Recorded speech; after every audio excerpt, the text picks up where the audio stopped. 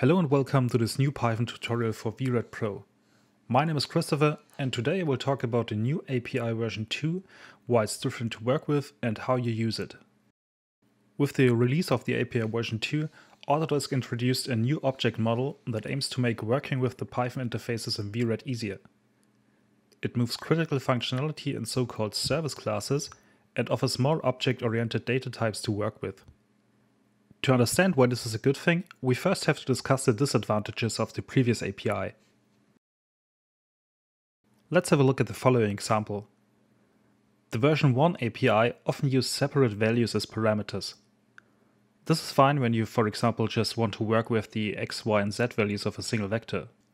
But when a function expects multiple vectors or vector components, this can get very confusing. A better approach would be to encapsulate these parameters in an object that clearly describes what it's supposed to be, like a vector. The same is true for return values. In API version 1, we see functions that either return a single value or a list of values, if the return values are the components of a vector. A developer has to know the return type of a function to know what this list of return values is supposed to be. When the function returns a single object, like a vector, it's immediately recognizable as such. Another disadvantage of API version 1 is that it was based on Python 2.7.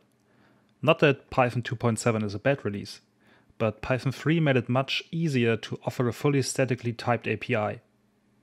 Dynamic typing certainly has its moments, but it's way easier to build a consistent API with static types.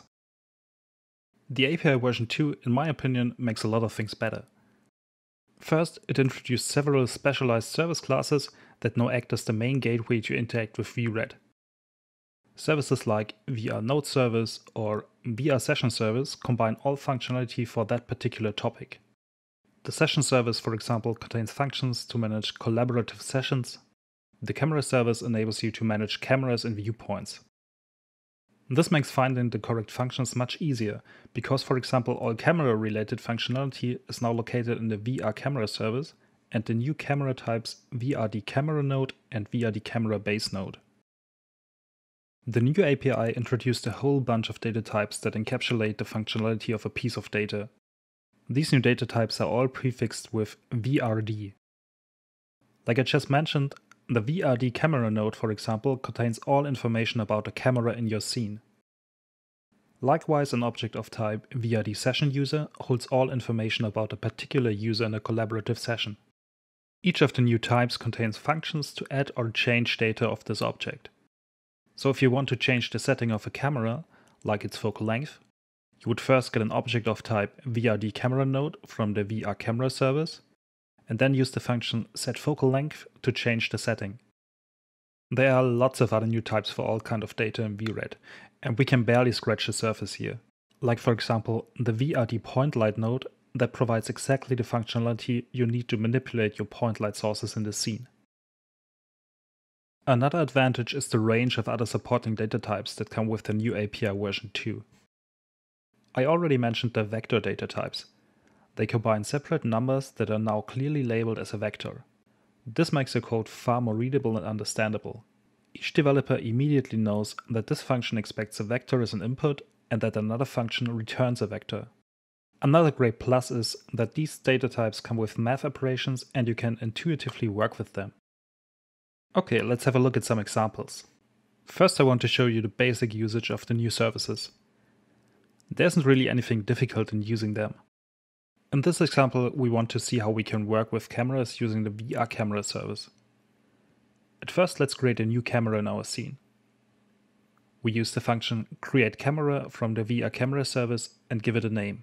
The return value of this function is a VRD camera node that we assign to a variable. Now we can use this camera node object to create a new camera track. This is also done with the VR camera service and the function createCameraTrack. This time the return value is a VRD camera track object that we also store in a variable.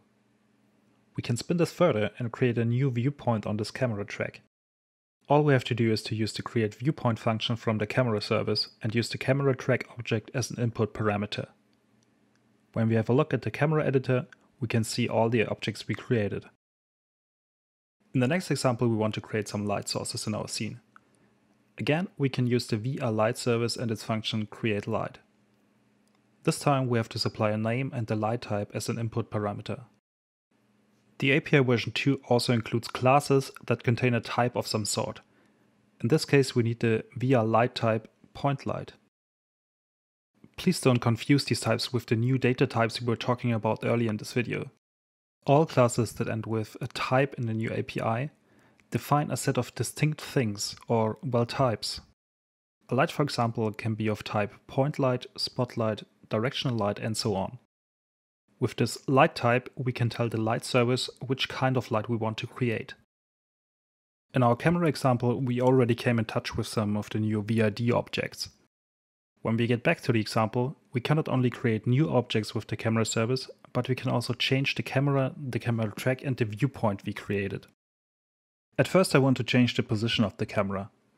This can be done by defining the location where the camera should be, the point where it's looking at, and the direction it tells us where up is in our scene. We set these values by using the from@up data type that we feed with the vectors we defined. This will aim the camera at the center of our scene. After that, we activate the camera to immediately see the results. Of course, we can change our other objects in a similar way. For example, we can update the preview of our viewpoint with the function createPreview. This will create a new preview of our viewpoint from the current scene. In our last example, I want to show you how the new data types can make your life easier. We have a more detailed tutorial in an upcoming video, therefore I will not go too deep right now. Just notice how we can use the new vector types to encapsulate our vector components and make the whole script more readable and also shorter. On the right side, we create a few geometries and set its position in 3D space. On the left side is the same example, scripted with functions from the API version 1. At least for me, it's far more readable and understandable. You can also see that we can use the math operations provided by the vector types to make the script even shorter. A last note on the documentation. In the documentation you can see all the functions in version 1 that have been replaced by version 2.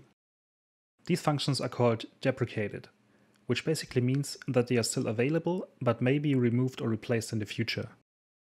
For example, with version 2, almost all functions contained in VRCamera have been replaced by functions that are now contained either in VRCamera service, via the camera node, or via the camera base node. You should avoid using deprecated functions when writing new scripts.